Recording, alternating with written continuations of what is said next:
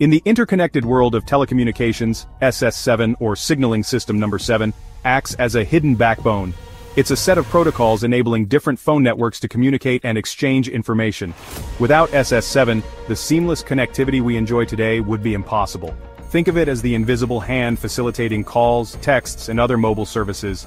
Every time you make a call or send a text, SS7 is at work behind the scenes. However, this critical system harbors a long-known vulnerability that hackers continue to exploit. Despite advancements in technology, these vulnerabilities persist. Developed in the 1970s, SS7, also known as C7, predates the internet and cybersecurity concerns. It was designed for a different era, one where digital threats were not a consideration. Its design assumed trust between network operators. This trust was the foundation upon which the entire system was built.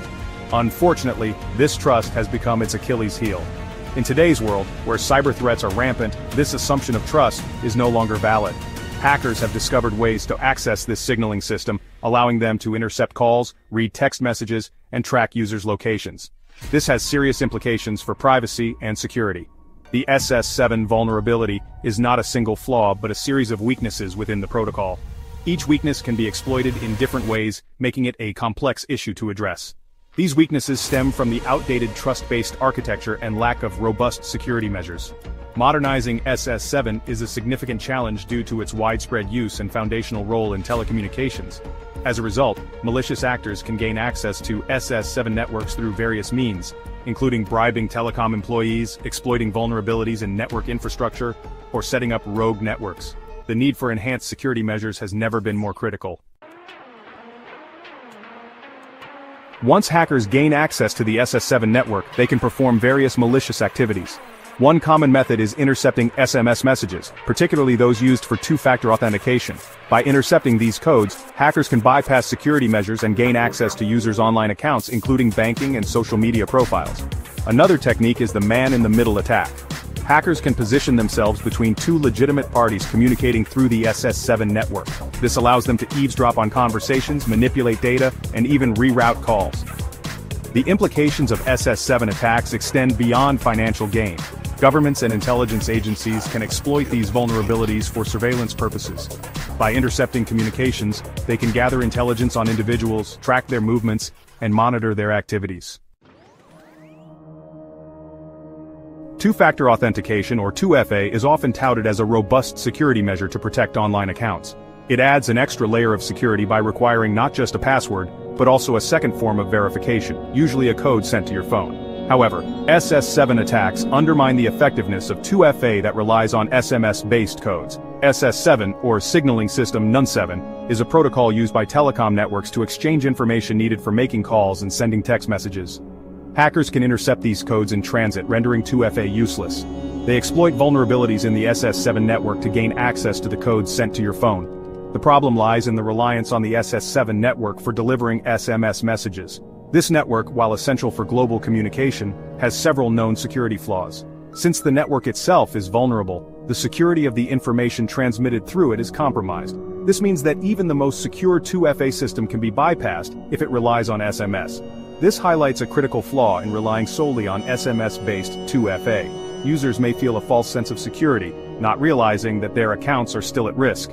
Several high-profile incidents have demonstrated the vulnerability of SMS-based 2FA to SS7 attacks. These incidents have raised awareness about the need for more secure authentication methods. In one case, hackers targeted cryptocurrency accounts by intercepting 2FA codes sent via SMS. They were able to gain access to the accounts and steal significant amounts of cryptocurrency. The hackers drained victims' accounts, highlighting the financial risks associated with SS7 exploitation. This serves as a stark reminder of the importance of using more secure methods for two-factor authentication. Section 4. The persistence of vulnerability. Why SS7 remains unpatched. Despite being known for years, the SS7 vulnerability remains largely unpatched. This vulnerability, which affects the signaling system, number 7, SS7 protocol, has been a significant concern for cybersecurity experts and telecom operators alike. This is due to several factors, including the complexity of the global telecommunications infrastructure, which spans across numerous countries and involves countless telecom operators. The slow pace of technology adoption in the telecom industry further exacerbates the issue. Many operators still rely on outdated technology, creating a fragmented technology landscape that is difficult to manage and upgrade. Upgrading the SS7 network to a more secure system is a monumental task. It involves not just technical changes but also logistical and operational challenges. It requires coordination and cooperation among numerous telecom operators worldwide, each with its own set of priorities and challenges. Each operator has its own infrastructure, legacy systems, and financial constraints, making a unified approach difficult to achieve. Moreover, there is no easy fix for the SS7 vulnerability. The inherent design of the SS7 protocol lacks robust security features, making it susceptible to various types of attacks. While some security measures can mitigate certain risks, they are often seen as temporary solutions rather than permanent fixes. A complete overhaul of the system is necessary for a long-term solution. This would involve significant investment and time.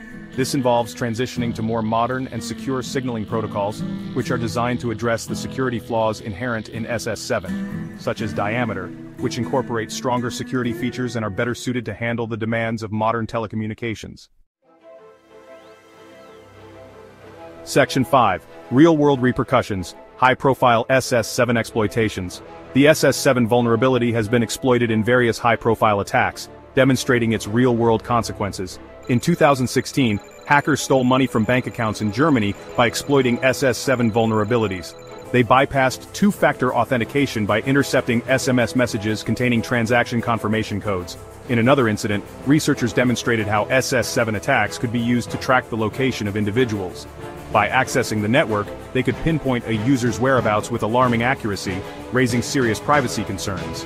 These examples highlight the potential for SS7 attacks to cause significant financial damage, compromise sensitive information, and erode trust in telecommunications networks. Section 6. Protecting your digital assets. Strategies for mitigating SS7 threats. While a complete solution to the SS7 vulnerability requires a systemic overhaul, individuals can take steps to mitigate the risks associated with these attacks.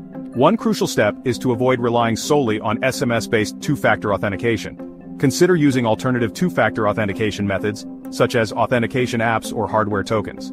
These methods do not rely on the vulnerable SS7 network and provide a higher level of security. Additionally, stay informed about SS7 vulnerabilities and potential threats. Be cautious about unsolicited messages, especially those requesting personal information or containing suspicious links.